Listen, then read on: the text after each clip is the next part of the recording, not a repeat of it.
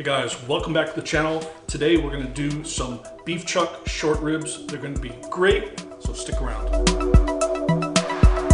Alright guys, it's been over a year since we've done some beef short ribs, and these beef chuck short ribs were on sale at a local grocery store. And man, when you see those things on sale, you grab them, freeze them, save them for a rainy day or, cloudy day or a beautiful day.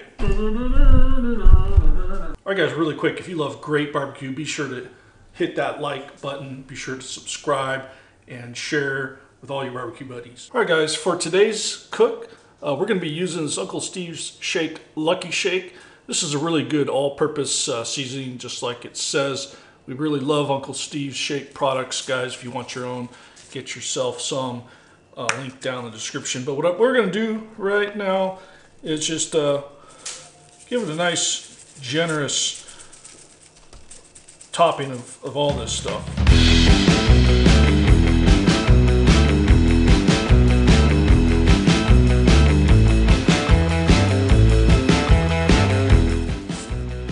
Okay guys, this one I've decided to just go ahead and separate the two halves, guys. It's cook much better like that. Take off some of that extra fat, you don't need that.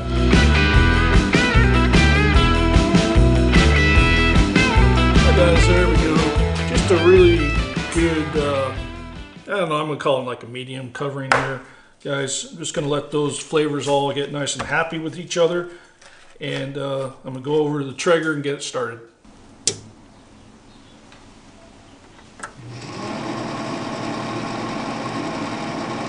Alright guys, make sure you always got some nice, fresh, very well dried pellets, guys. These are just an all-purpose pellet here. I'm pretty sure they're Traeger brand this time around, but I really like them. Just get what works for you, in your environment, how you store them. Just find a good pellet and stick to it. Consistency is the key. You've seen me use this cast iron little ladle thing during my steak cooks, okay? Now, I want a water pan in here because this is a very dry environment with these Traegers, okay? Now, it's a cold day today, which means there's not a lot of moisture in the atmosphere. So I'm gonna kick it up a little bit. And now that it's done its startup routine, I'm gonna go ahead and set it for 275 and close this down and let this get warmed up.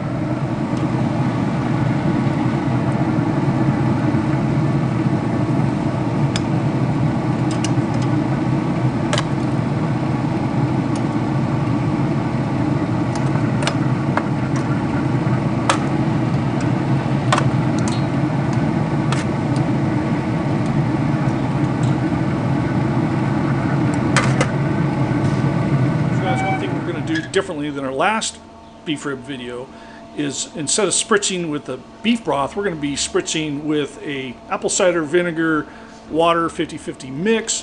We're going to do that at least 2 hours from now, once I can tell that bark is set up to where I like it.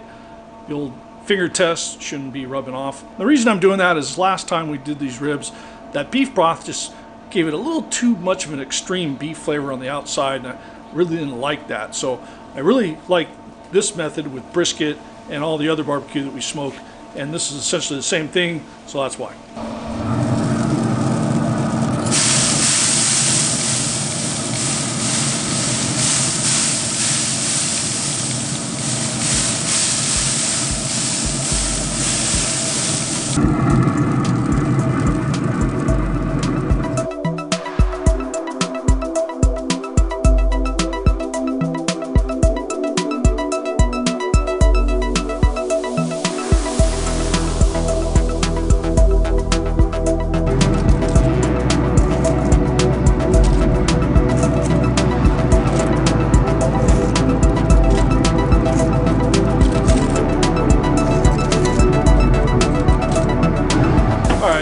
Wrapped up in the foil known as the Texas Crutch, right back on the smoker. Now I crank up the smoker now to about 300. You can even go 325. Now that it's wrapped, you can go up higher on the temperature and really push it through to the end. Now my goal is to reach somewhere around 200 to 205, but once it's probe tender, in other words, a probe like this going through in the consistency of like cold butter, then that's what I'm looking for. Maybe even warm butter, you know, but you don't want it to grab a hold of the meat and be able to pull back. You want to just slide in, slide out. So that's going to be my determination. I figure another hour or two and we should be good. Then I'm going to let them rest and we're going to eat them. All right, guys, before we get on to the grand finale of revealing those beautiful beef short ribs to you, I want to show you a beautiful hard maple cutting board that Pete from Pete's Garage Workshop built for us. Guys, he selected the wood, he cut it, he laminated it together, he then laser cut our channel logo on it. Guys, this came out beautiful, custom made 100%.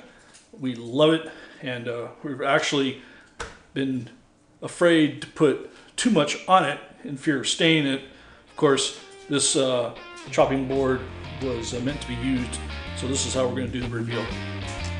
There we go, there's one there. One there.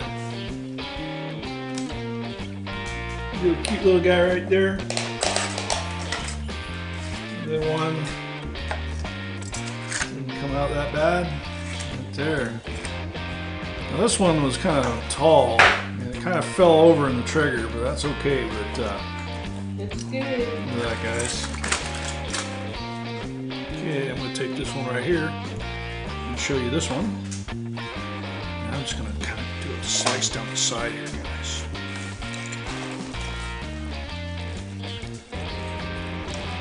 Oh yeah. Oop, got away from you. There we go. Oh, guys. Looks so juicy. Of course, it's Traeger.